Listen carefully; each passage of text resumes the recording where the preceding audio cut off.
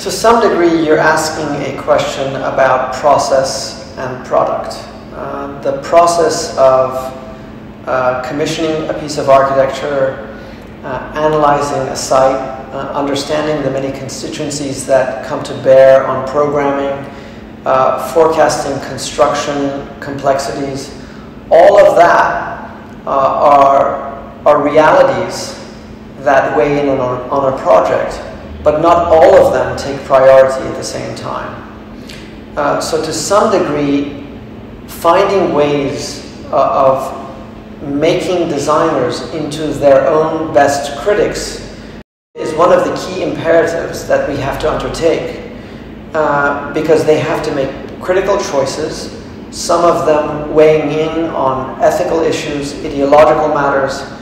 It's often the case also that complexity is not just part of the process, but how the architectural emanations end up being petrified through the building. Its spatial, formal, and material consequences, if you like, are an index of that complexity.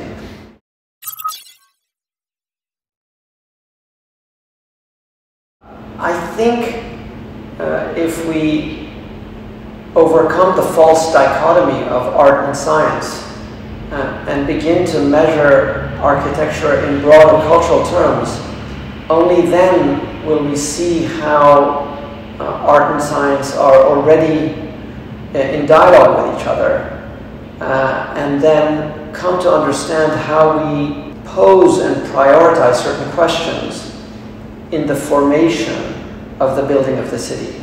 I would say that our initial focus on materials research was prompted by the fact that architecture during my generation was studied purely through its abstraction, and questions of construction, labor, and materiality were postponed to the construction documentation and the administration of its construction, almost as if they were administrative aspects of architecture.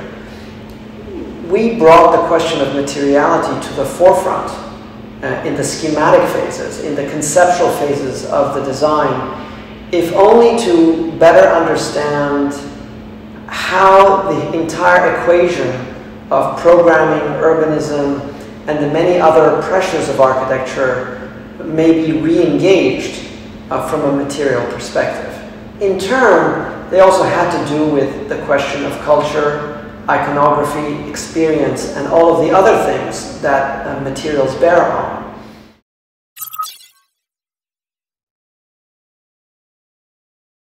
I'm not sure if it's necessary to draw that boundary.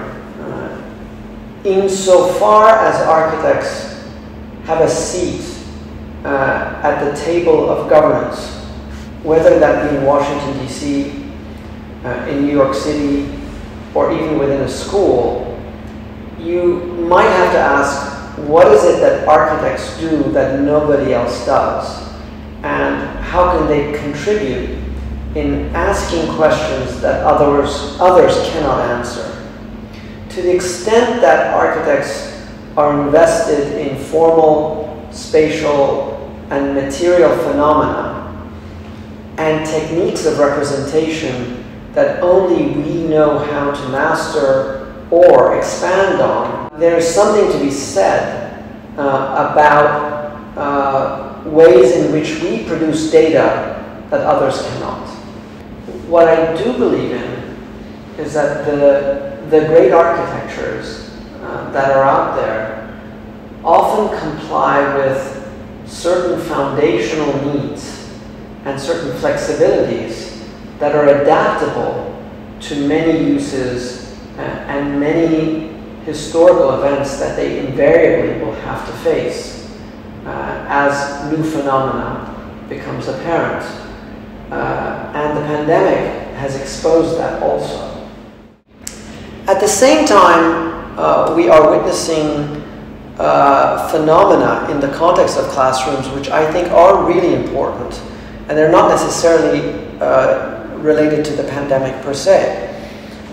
They deal with how we learn and how we teach. classrooms are not necessarily driven top-down, but are more discursive platforms where students and teachers alike produce new forms of knowledge.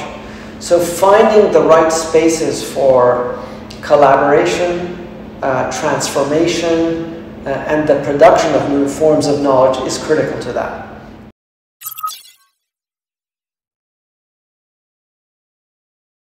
With the emergence of China as a global leader, Beijing will become the seat of that power. If we haven't already, we will look to China for global leadership when it comes to questions of governance, public space, the design and governance of cities, and the ways in which architecture can participate in the creation of civic spaces, both symbolic and quotidian. That puts a lot of pressure on Beijing to behave like no other city in the world.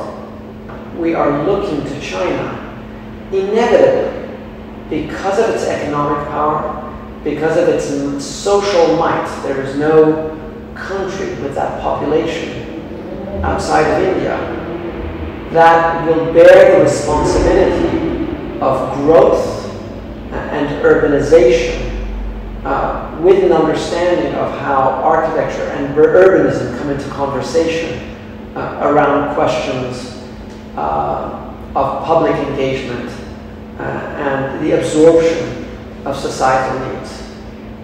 This is going to be a great challenge.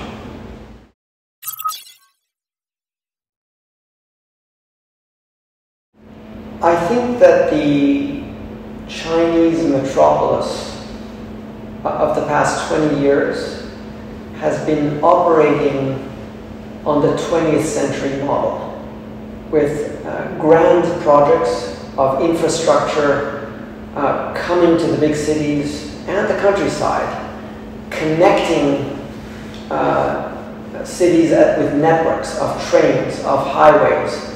And much of this infrastructure has invaded the city, dismembering local communities, displacing old neighborhoods, and forgetting its own history. One of the great challenges, if China seeks to reconsider those positions, is how to localize these grand projects and how to imagine the role of the community and its participation in the formation of the very cities that may require completely different environments, cultures, customs, and rituals. And we well know that with the girth and the geographic might of China, there are huge differences between the north, the south, the east, and the west. And so it will require a kind of cultural tolerance to deal with the diversification that it has and it bears within.